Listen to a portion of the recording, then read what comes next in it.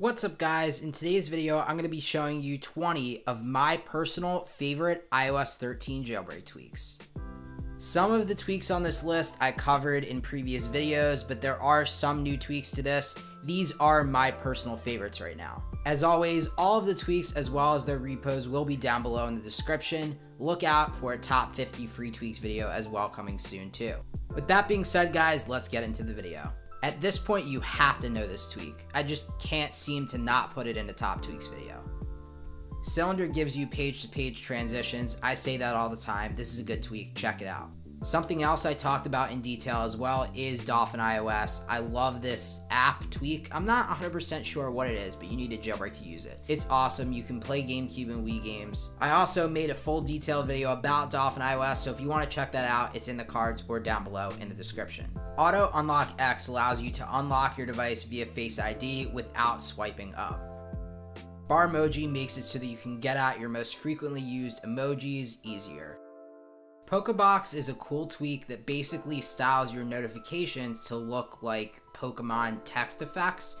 It looks really cool, and combined with Color Me Notifs, it makes for a great looking control center. Snowboard is a theming engine that allows you to customize the look of your device.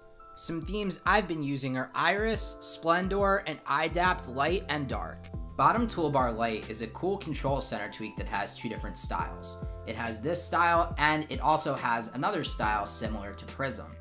There's also shortcuts for apps in the control center, and you can tap on a shortcut and get redirected to an app. All in all, it's a pretty cool tweak. Dock Spring is really cool, and it lets you swipe up from your dock and elegantly respring your device. Hide Bar 10 completely hides the bottom home bar system-wide on iOS. Volume Percent shows you the volume percentage of your device. In regular iOS, if you want to delete multiple words, you have to hold the delete button down until it deletes all of them. With DeleteCut, simply hold down the shift button and you'll see that the delete button becomes red. Then you can tap it and you can now delete multiple words at a time without having to wait. Top Down puts up and down arrows in the settings page, so that way you can access your device's settings page easier. Dotto Plus gives you colored dots as badges for notifications on apps. There's two different Dotto styles. This looks pretty cool. Did you text the wrong person by accident? Well, SendDelay can let you cancel the message before it's sent to that person. DismissProgress allows you to install a tweak and return to Cydia instead of restarting your springboard, so that way you can get back to whatever you were doing. Accent allows you to have a different colored accent on different UI elements on your device. When I saw this tweak, I knew it was something I was going to have to talk about.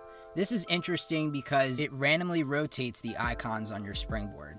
It makes it look kind of interesting and kind of unique, and I think it's definitely an interesting tweak to say the least. Tap Lock allows you to lock your device when tapping on it. Quit All allows you to quickly and easily quit all of your apps just by tapping the clear button in the app switcher.